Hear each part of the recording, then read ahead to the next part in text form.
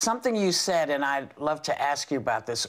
If we can't really reopen the country without testing, shouldn't testing be free? And who pays for the president's daily tests? Well, the taxpayers pay for the president's daily tests, and I do think that testing should be free and widespread, mainly because the people that desperately need it the most are minority populations and especially lower income workers who can't afford the test. In Illinois, for example, African Americans are 15% of our population, yet they're over 35% of the COVID positive cases. And if you are a cafeteria worker, if you are a janitor, if you are someone who's working at McDonald's supplying my family with the chicken McNuggets that keeps my daughters from melting down, and a test kit costs $60, you're not going to get tested. You're going to show up for work even though you think you may be sick because there's no other options. We have backed you into a corner. And so we really truly want to stop the spread of this virus. We need to make sure there's widespread and free testing, and there should be widespread personal protective equipment available for everyone who has to work in these jobs that involve contact with other people. Senator, the White House is bracing us for an unemployment rate that could pass 20%. That would be higher than one seen during the Great Depression. With a true $2 trillion stimulus bill passed and Congress looking at even more aid, you are calling on changes. What exactly is it that you're looking for?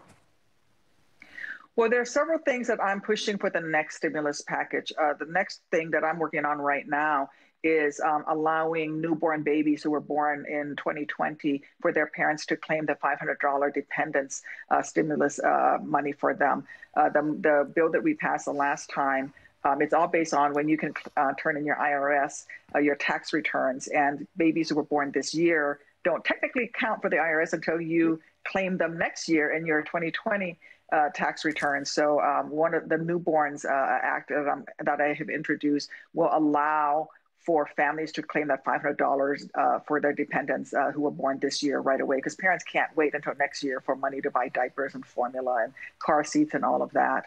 I'm also working on a bill to provide more funding for small businesses programs, especially Title VII programs that allow businesses to access funds to help them with their payroll and their overhead and all of those things that you need in order to stay open. In Illinois, small businesses are 95% of our employers. So we need to make sure we help small businesses if we want people to get back to work. Okay, let's talk about something that makes me feel somewhat optimistic. The fact that November will come and there will be an election and maybe we can get him out of the White House. So there are rumors swirling around that Joe Biden is seriously looking at you as his vice presidential candidate. So I have two questions. Are you interested in being the vice president? And in fact, have they been vetting you at all so that we can even get more excited? Well, Joy, let me just start off by saying that my focus is on getting Joe Biden elected. As you, I am frustrated with Donald Trump and this failure of a regime, of an administration in the White House. So I would do whatever I need to do to help Joe Biden get elected so that we can finally turn the corner in this country and get back on a path where we need to be. I'm sure that they have their own process as to how they're going to select the vice president, and I will leave them to it.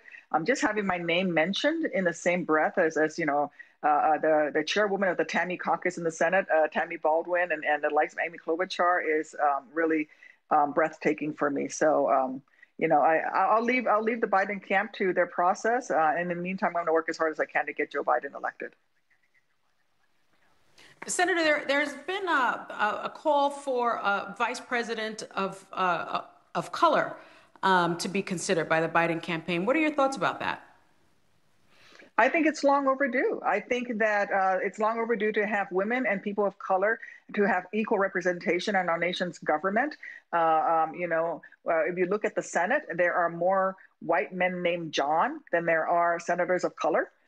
In the United States Senate, while we have a large number of women senators, we're nowhere near 51% of the United States Senate.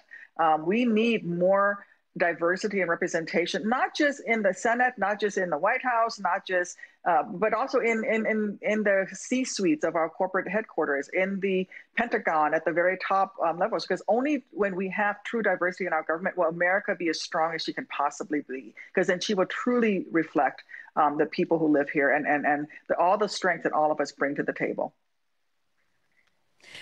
Let me also ask you this, Senator. Last week, Tara Reade, who has accused Joe Biden of sexual assault in 1993, spoke for the first time publicly about the allegations, saying he should not be running on character and he should withdraw from the race.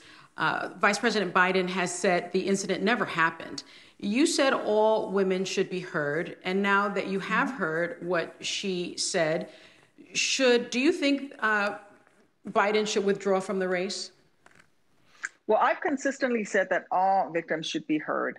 I've also said that these allegations should be investigated, and that is what's ongoing now.